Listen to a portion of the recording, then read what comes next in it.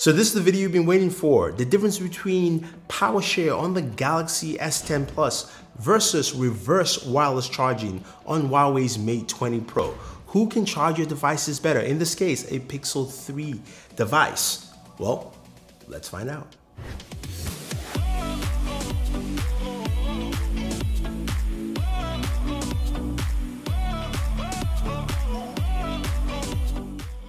So we have all our devices here, of course, the Galaxy S10 Plus and the Huawei Mate 20 Pro.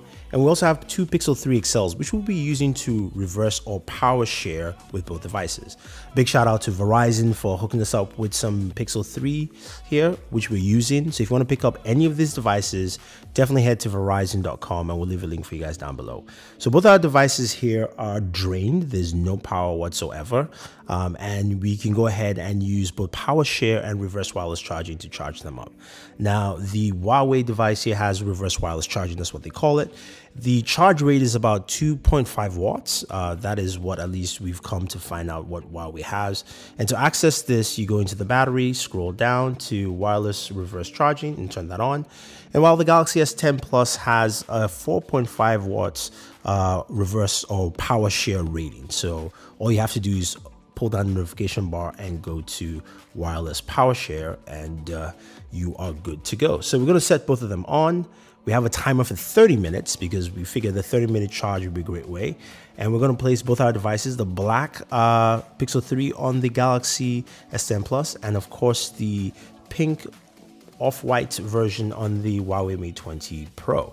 Now, the idea here is very simple. We've got 30 minutes. Imagine if you're hanging out with a friend at a coffee shop and their, cell phone battery dies. You've got at least 30 minutes to give them some kind of charge.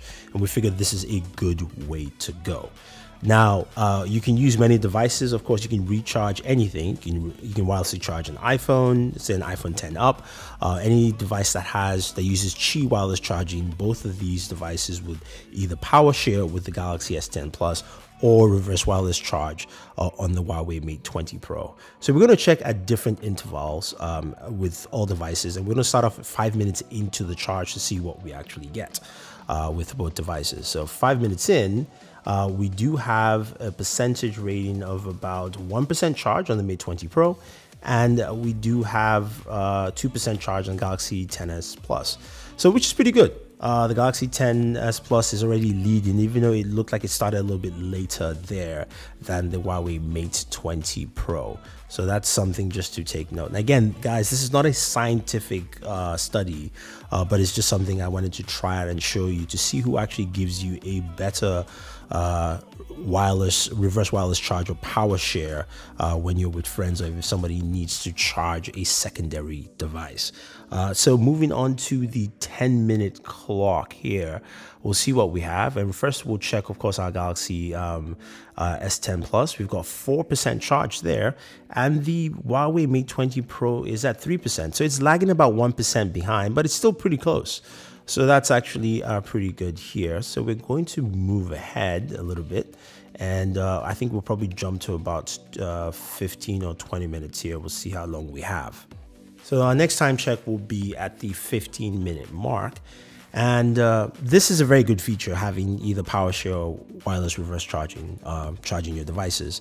But once we get to our 15-minute mark here, we can see that the Galaxy S10 Plus is at 7% charge, while the Huawei Mate 20 Pro is at 4% charge here. So Galaxy device is now moving ahead. So it looks like having 4.5 watts charge difference really goes a long way to giving you more in terms of charging. Now we just have to see what happens at the end, how much power you lose from your device. How much power will we lose from the Galaxy S10 Plus?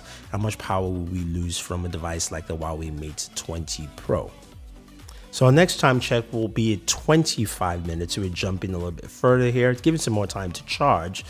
And at 25 minutes, you're going to see something I think it's quite interesting.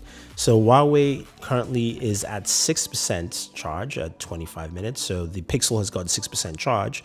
And the Galaxy S10 Plus Pixel is at 11% charge. So you're getting more of a charge now from the Galaxy device. So if you're using something like the Pixel 3 and you're charging it PowerShare on the Galaxy device, you're getting more charge off that than Huawei. And in terms of battery size, the Pixel is at the 2770 milliamp battery, just to give you guys some perspective in there.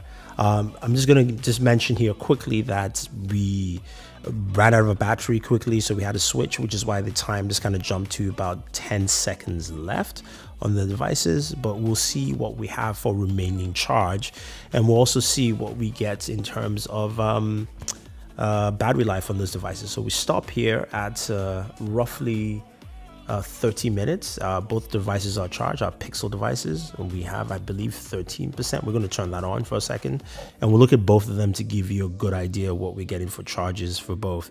But it's quite interesting. You can clearly see that the Galaxy is ahead, at least a 2-to-1 charge ratio over the Huawei Mate 20 Pro. So we're going to take a closer look at both devices as they power on. Remember, we're using Pixel 3 XLs, and we can see the Galaxy's Pixel 3 is at 13%, while the Huawei is at 7% charge. So the Galaxy S10 Plus gives you at least a 2-to-1 charge ratio compared to what you have from the Mate 20 Pro. Now, how much juice did we actually drain off both devices?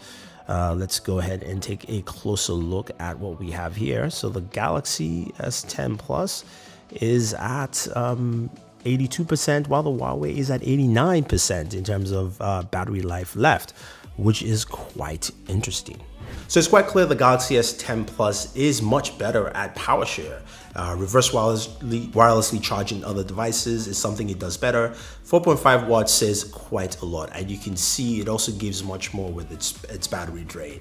And I think it's just more effective, much better than what Huawei does, because Huawei is rated at 2.5, so you can see there's a 2-to-1 ratio difference here.